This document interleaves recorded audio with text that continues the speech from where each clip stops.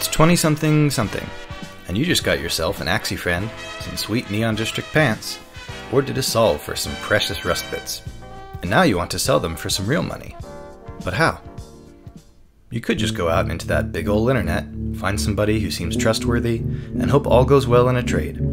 But if you are a little wary of this option, or just want to open up your sale to the masses, you should check out OpenSea.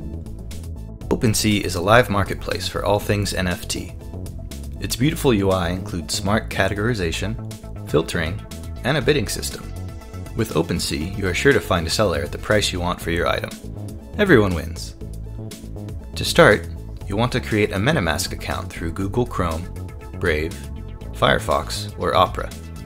Simply search for the add-on extension, download, and after inputting your mnemonic phrase from your current Ethereum-based wallet, or creating a new account and writing down the seed words, sail on over to OpenSea.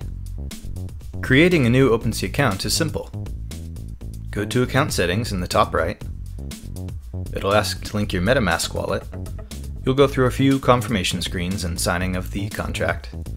Set up and verify your email, and you're all set.